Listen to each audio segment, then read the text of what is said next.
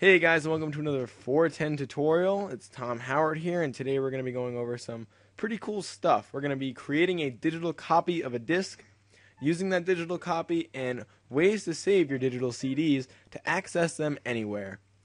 Now, you may be wondering, why do I need to do this? And the answer is really simple.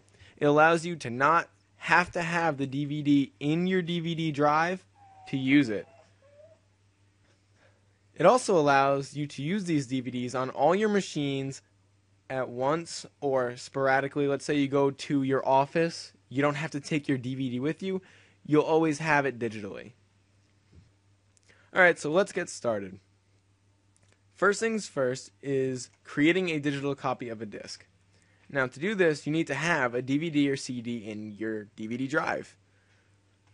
I have right now Quadros. It's a DVD that I got along with my Spanish textbook. So we're going to run the example with that.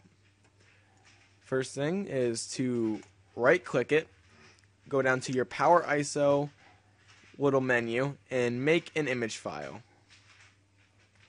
Now this will pop up and you can pick what type of file, ISO, bin, or DAA, and where it's going to be saved. Now I already have an ISO made right here, so I'm going to hit cancel.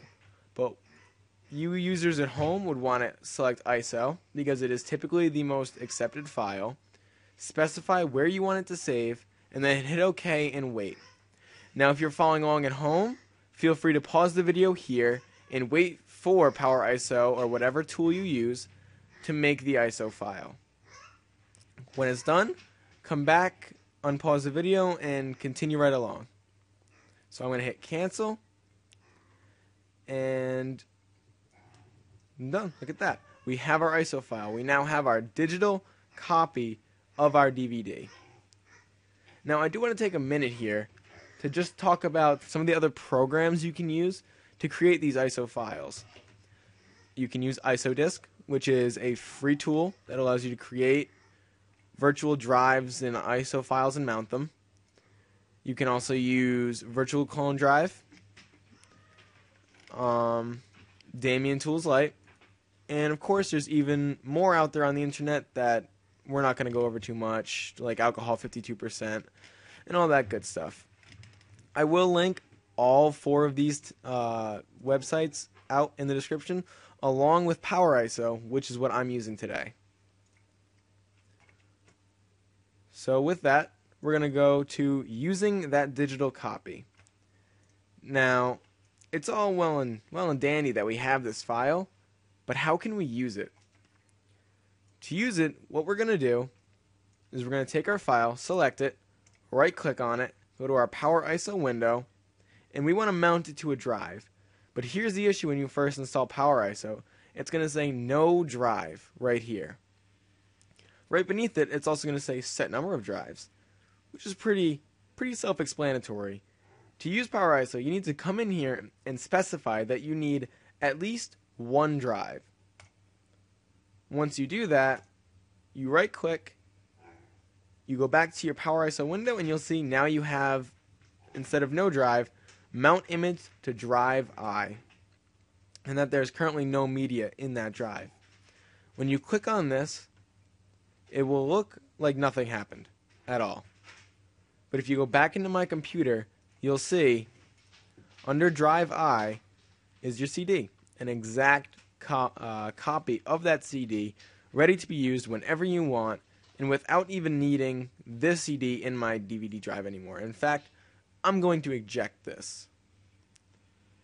So I'm going to come and I'm going to click eject. Now that CD is not even in my computer anymore, but I can open up my digital drive I and go exploring through all the files. It's that simple. Now, if you users at home have autoplay on your computer, if you're using Windows 7, when you mount it, it'll automatically pop up like you would normally see when you put a DVD drive in. I have autoplay disabled on my computer. Long story, but that's why it didn't pop up for me. It will pop up for you guys at home as long as you have autoplay enabled. Now, last but certainly not least, ways to save your digital CDs to access them anywhere. Now, this is probably the most important part to creating a digital image, because what would be the point if you could only access it from one place now that you have a digital copy? It would be just like having a DVD. No better. So, there's a number of ways to accomplish this, but my personal favorite is a thumb drive.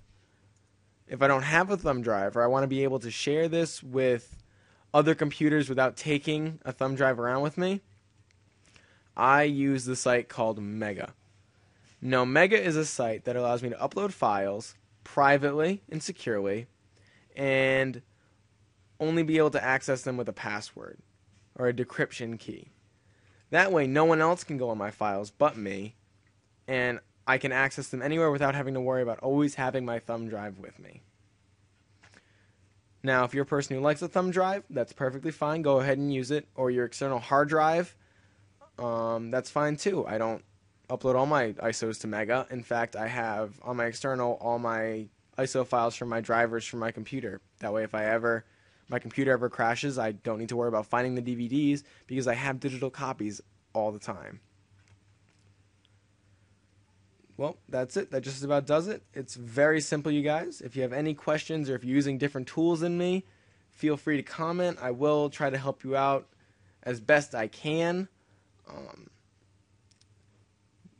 This is Tom Howard signing out. Thank you.